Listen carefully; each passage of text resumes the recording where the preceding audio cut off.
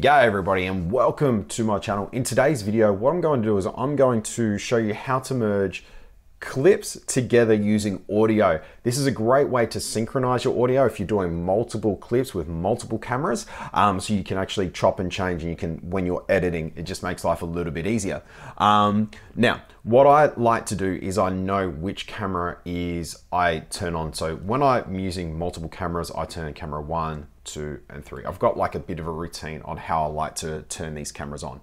This also helps me when I'm going to merge these together. So for example, we're going to use the camera that I use first, turning on, where am I, is this one here. So we're going to put that in video clip number 1. This is my prime video. This is the one that has the, this is my prime video. My secondary video, which does have a little, it's very similar to the first one, but it's just got a little bit of an angle. And then my third one, which is above shot, which is my GoPro.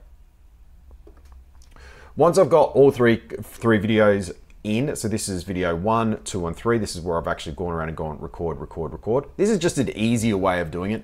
It doesn't really matter which way you do it, but this is just a lot simpler and it causes less issues. Now, what you need to do is you've got to select 2 clips, okay? So we're going to go Control, select that one, and we're also going to do this one.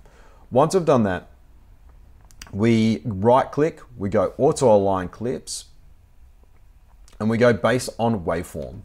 This is now going to think, it's going to see what it needs to do, and it's going to move one of those clips across, like so. And you can see that's just moved across. So that means those 2 clips are aligned together now with audio. And also it means that now everything's synchronized between those 2 cameras.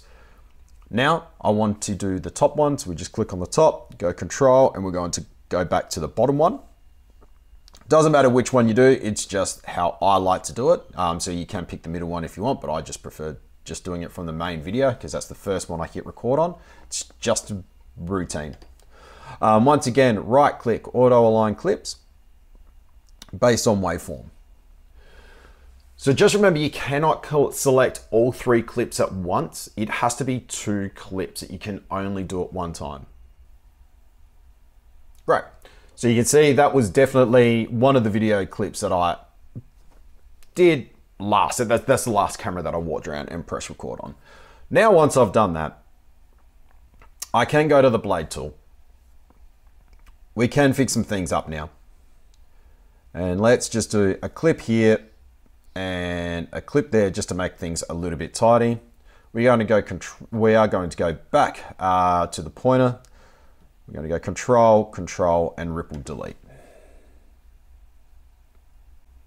Now you can use your shortcuts if you want. I'm just trying to show you what which is just trying to show you in case this is the first time you've ever done it. Ripple Delete, and it brings everything back in line. What you'll find now is now when I press play,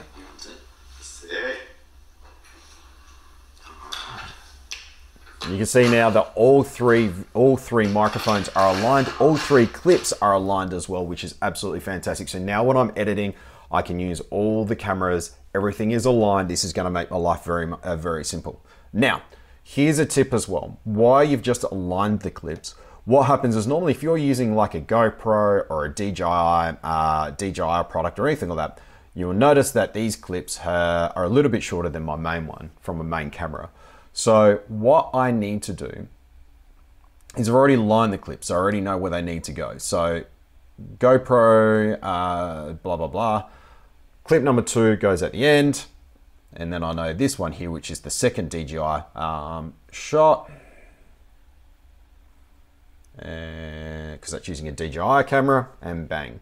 So what that does is it just makes it a little bit easier putting those clips at the end, because you've already synchronized the audio. So you know where so putting them where they need to go at the end of the clips is perfectly fine. It just makes life a little bit easier for yourself, less playing around and less realigning. So now I don't need to redo the audio lining up because it's already been done in the very first clip, very first time I did it before. So this just makes life a little bit easier.